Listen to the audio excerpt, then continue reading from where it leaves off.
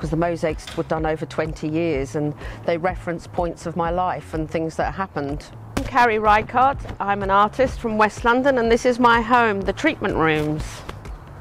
Well, this house was the first house that my parents moved into before I was born with my brothers. So my father bought this house over 60 years ago, and in fact I've lived in practically every room in this house when it was a bedsit. And slowly over the years I kind of had more children myself and slowly occupied the house, both inside and outside. Actually, the first bit of mosaicing I did was in the garden, because I was married to someone who did landscape gardening, and they made a sunken circle in the garden, and I mosaiced that.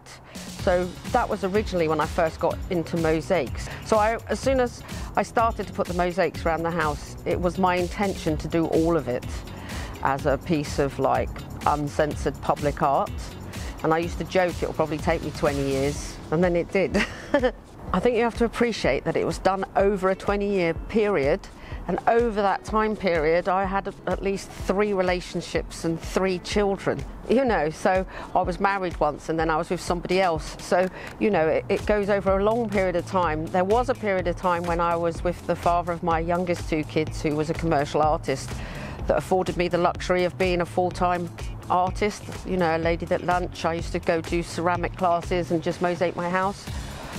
But then that stopped, and then I became a single parent, so it became quite fraught to try and finish my house when I was a single parent with 3 kids. So there was a time when I didn't even think it would ever get finished, because it was just impossible. I was working all the time.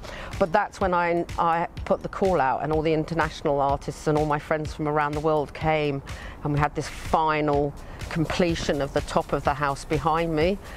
And then when the scaffolding came down, then it was just like amazing. You know, it was like I hadn't seen sunlight come into my bedroom for 4 years. It was just like, wow. No one had seen the front of the house. It'd all been covered up with you know, with scaffolding. So that was quite an amazing time. So different sections of the house are all done at separate times. Round the front of the door was the first thing I ever did. I did my Alice in Wonderland themed section here that actually has mandrakes long before Harry Potter. So I was in front of the curve there. This was all the tiki inspired section. I then started doing the back of the house, because obviously that became very political, because I was writing to people on death row, and that's when I suppose it went from merely decorative work to something that meant something.